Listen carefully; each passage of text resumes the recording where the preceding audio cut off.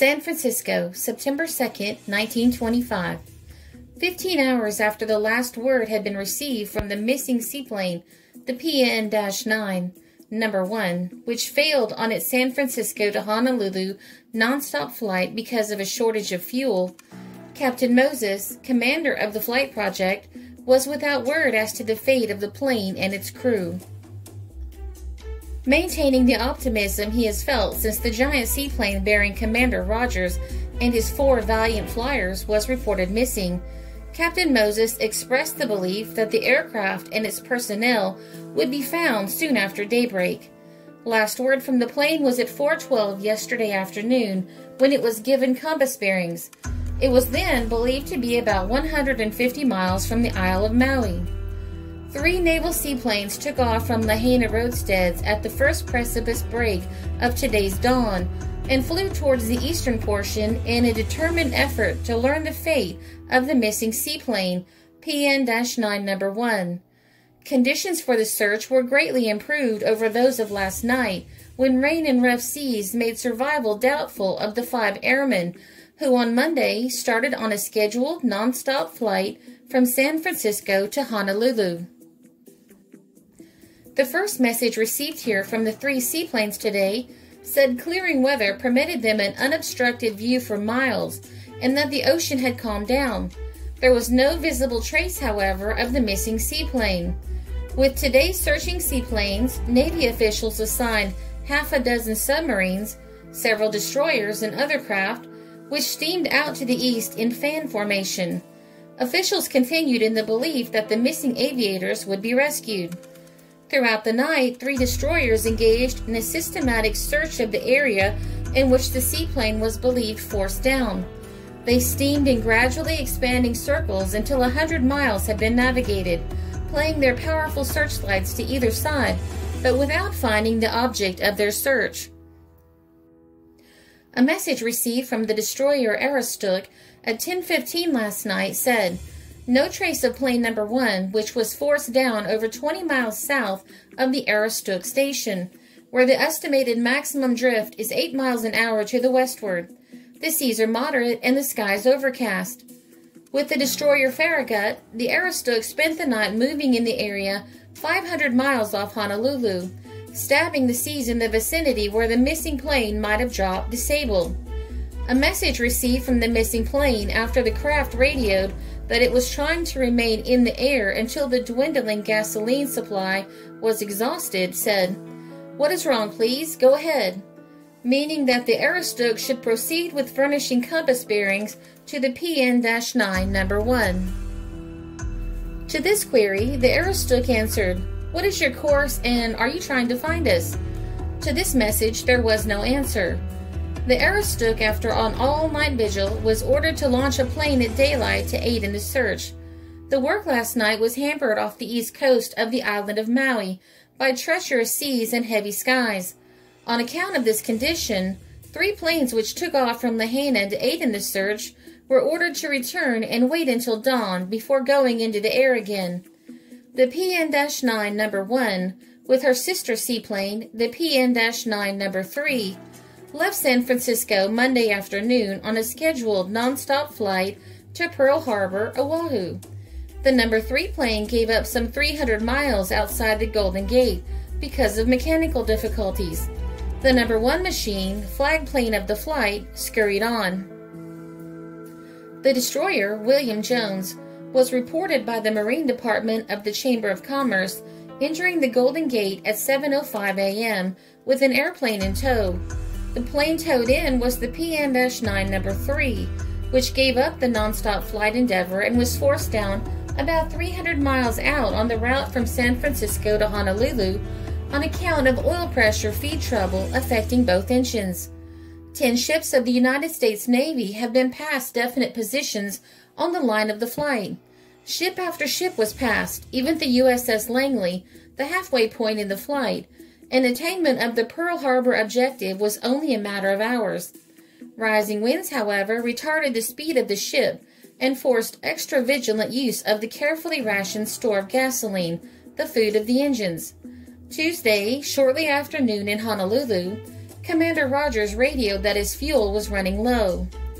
2 hours more, and after a number of messages saying it would be forced to alight, the seaplane's radio was silenced. Rain was falling steadily in the vicinity of the seaplane. Visibility was bad. The ships which started out to rescue the stranded aviators found themselves hampered by the encroaching night and by lack of definite bearings showing the location of the lost plane. Navy officers were confident that Commander Rogers would do everything possible to save his ship and his 4 men, although he admitted anxiety over weather conditions. September 11, 1925.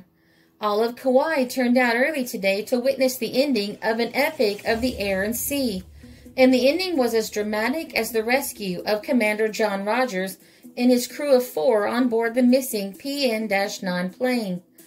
Provisioned by the rescuing submarine R-4, Commander Rogers and his crew elected to finish their voyage as they had started it, in their plane. Towed to a point off Nowili Harbor, small launches attempted to take the lines from the submarine, and the plane broke loose and started to drift ashore. Commander Rogers and his men still refused to be taken off and endeavored to navigate their plane to the inner harbor and anchor it. A Hawaiian swimmer hastened to swim to the drifting seaplane to warn Commander Rogers he was in a dangerous place. "All right, tow us ashore," he told him. Lines were then attached again and the plane towed to the beach, but Commander Rogers and his men remained aboard until the beach was reached. Did the PN-9 number 3 make the hop? These were the first words of Commander Rogers as he and his men stepped from the seaplane on which they were lost for 9 days on the Pacific. Wearing 9 days' worth of beard and pale from hunger and exposure, Cold Nerve Rogers and the 4 men who made up the crew landed at Lihu earlier today. But the cool daring and the sheer nerve which carried them through one of the most thrilling episodes in the history of aviation rode with them into the harbor on the PN-9. The heroic example, unfailing cheerfulness, resourcefulness, and navigating ability of Commander Cold Nerve John Rogers brought the PN-9 number 1 seaplane and its crew of 4 safe to land. "This is easy, boys," Commander Rogers told his men. "Why, I know a man who floated 15 days on a log," he cheered them. Commander Rogers was confident at all times that the plane would reach Kauai unassisted. The flight leader sustained a broken finger, the only casualty of the expedition. Commander Rogers had a hot bath as soon as he reached the hotel and refused to go to bed immediately. "I don't want to go to bed," Commander Rogers told the doctor attending him. "I want to stay up and enjoy life." Commander Rogers estimated that his plane landed 200 miles north of the Aroostook. The chief rations of the 5 men aboard the powerless plane for the first 4 days was cornwilly, their reserve food. Food gave out on the 5th day of their wanderings, Rogers said today. They had water, however, due to the complete equipment of the plane. Fabric was used to fashion a reservoir in which rainwater was caught. A small still on board the seaplane was also used to distill seawater. The landing on September 1st, when the plane passed out of sight, was made without difficulty, Commander Rogers declared. The plane came down north of the guard ship Aroostook, the last vessel to be in communication with the plane. On the 3rd day after the big plane had gone adrift, it passed through a heavy storm, but weathered the blow gallantly. Otherwise, practically fair and calm weather was experienced, Rogers said. The hull of the plane was practically intact when she rode into Nowili Harbor in tow of the submarine R-4. Her wings, however, were badly smashed. When the question of returning to Pearl Harbor, Honolulu, 110 miles distant, was broached, Commander Rogers proposed riding there on his plane in tow of a destroyer. Officials, however, are expected to veto that plan, and the rescued birdman will probably arrive late today in Honolulu on a destroyer. The PN-9 kept its radio receiving apparatus working during the entire 9 days that the plane was adrift on the trackless water of the Pacific. They heard all of the messages that passed through the air while the frantic search was being conducted. These messages cheered the flyers greatly and helped them pass the weary days. The flyers were in a position to watch the hunt for their plane from a silent sideline. At no time did we give up hope, Commander Rogers declared. We heard the famous message of the Aroostook. Don't give up, John. We'll get you yet. About the second day, the derelict plane sighted a steamer and waved frantically but failed to attract its attention. The first act of Commander Rogers on stepping ashore was to send messages to his own parents and those of all of the crew telling them of the crew's safety. When Rogers and the crew came ashore, a huge crowd greeted them. They were immediately taken to a hotel where a doctor examined them. Then they were put to bed to rest up from their 9 days of deprivation. True to naval traditions, Commander Rogers was the last to leave the plane and come ashore. All of the flyers made light of their experiences, but their badly sunburned and wind-blistered faces told the tale of their suffering. Commander Rogers' lips were badly chapped. Catching showers saved our lives, Commander Rogers said. Our plane drifted northwest, the flight commander said. No searching ships or airplanes were sighted until Tuesday, when off the coast of Kehu we sighted 2 searching airplanes flying near our derelict plane. Then came the second heartbreaking disappointment. We attempted to signal them, but were unsuccessful. They passed on, said Rogers. Then we rigged a sail and decided to make for the island of Oahu. We sighted that island Tuesday, but the wind changed, bearing us northward. The PN-9 then tried to make for Ahukini, Maui, but would probably have drifted past the island if they had not been picked up by the R-4 late yesterday. Once on Thursday, the derelict seaplane saw an airplane heading directly for them. Their hopes of rescue surged high, but the searching plane failed to see them. It turned at a right angle and flew away, and once more their hopes were dashed. The messages passing through the air that we were able to pick up concerning the search kept us cheered up, added Rogers. At least till we heard one saying that it was advisable to give up the search. That was not so good. The steamer sighted the second day, the man of the plane believed to be the Kalawai, passenger and freight vessel plying between San Francisco and Honolulu. There wasn't enough wind to get power from the propeller generator, Commander Rogers stated in explaining why they were unable to use their radio to notify searching vessels of their position. So we took the engine apart and tried to use the starter for power. We tried 3 different radio hookups, but none worked.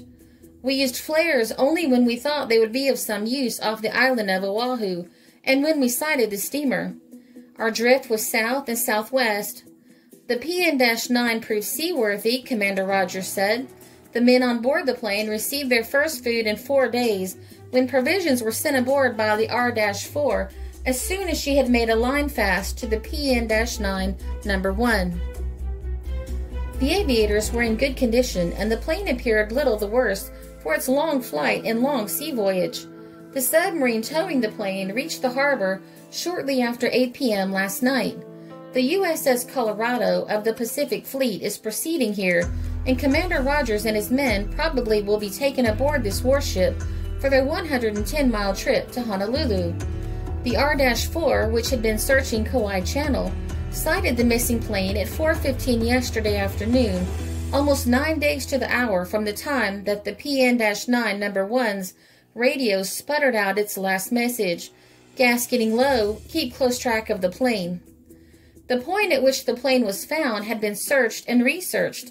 Naval experts had figured that the missing plane might drift through the Kauai Channel, which separates the islands of Kauai and Oahu, but their calculations had placed the plane there days ago. When news that the flyers had been found reached Honolulu at dusk, it spread like wildfire through the city. Men, women, and children ran from houses to spread the glad tidings.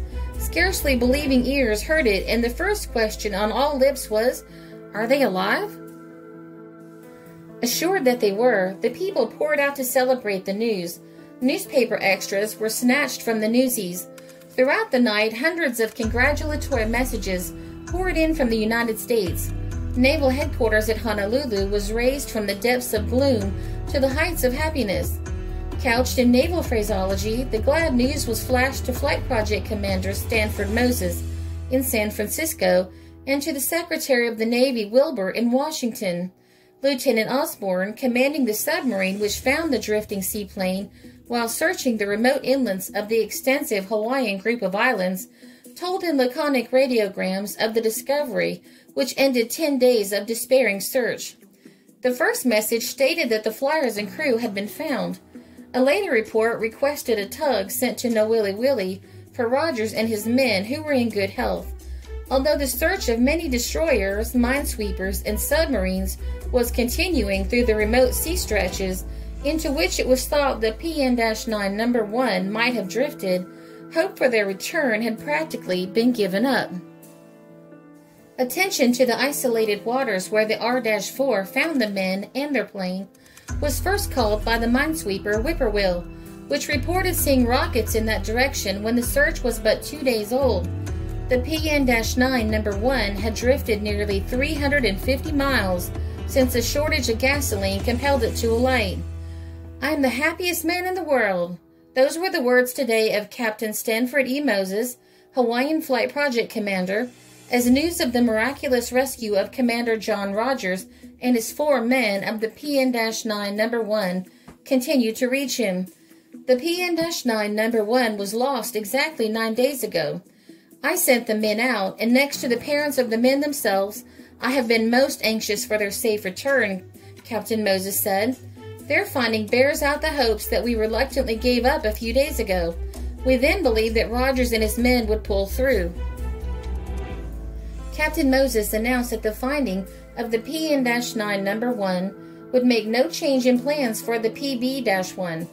The PB-1 cannot take off in any event before completing her test flight, the officer said, and things are so unsettled now that it will be impossible to say what will be ordered.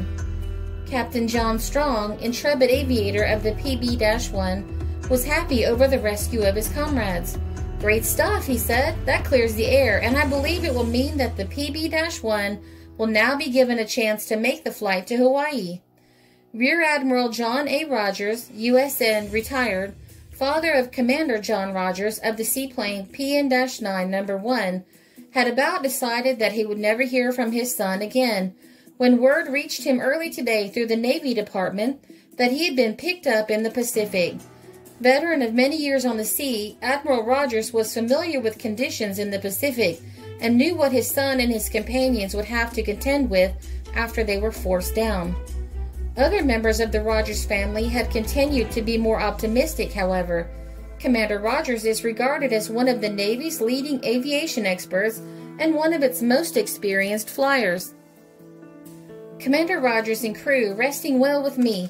His men praise his ability as a navigator. Plane anchored at Nowilly Willy." This message, signed by Sheriff Rice of Lihu, island of Kauai, was received today by Captain Stanford Moses, Flight Project Commander. Sheriff Rice is an old friend of Captain Moses. "They're in fine hands," he said. As a reward for the heroic manner in which he overcame the great difficulties in his flight from San Francisco to Honolulu, Commander John Rogers of the seaplane PN-9 No. 1 was today promoted to the post of Assistant Chief of the Navy Bureau of Aeronautics.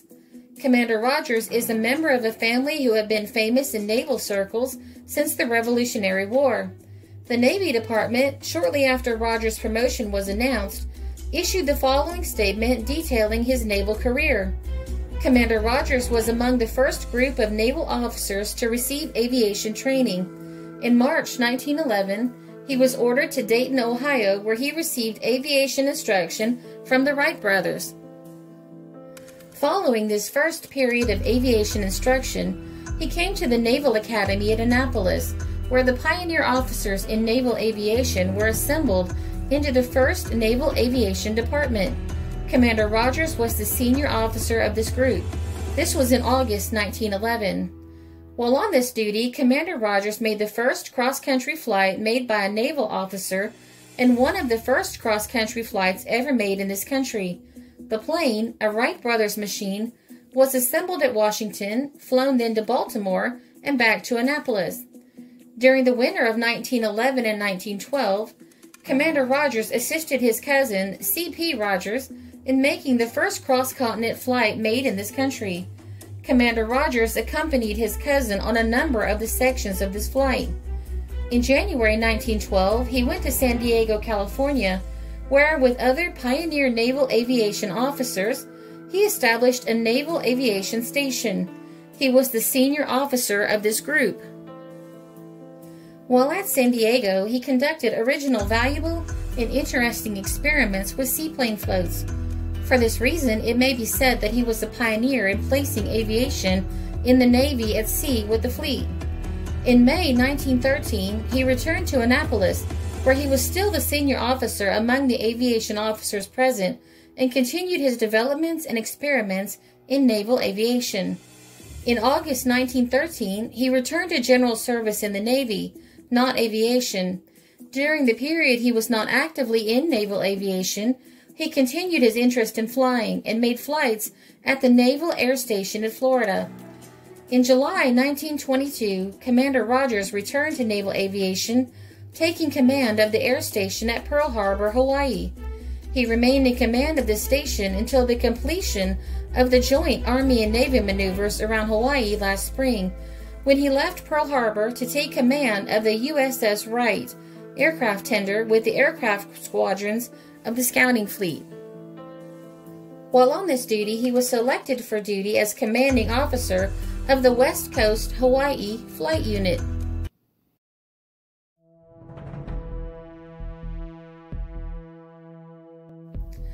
The PN-9 No. 1 was headline news and was covered in countless newspapers. It also went missing at the same time the Shenandoah crashed.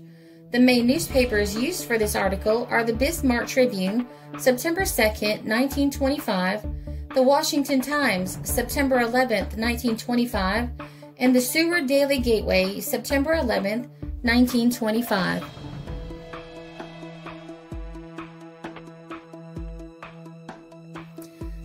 This is a Country Road production because history is fascinating.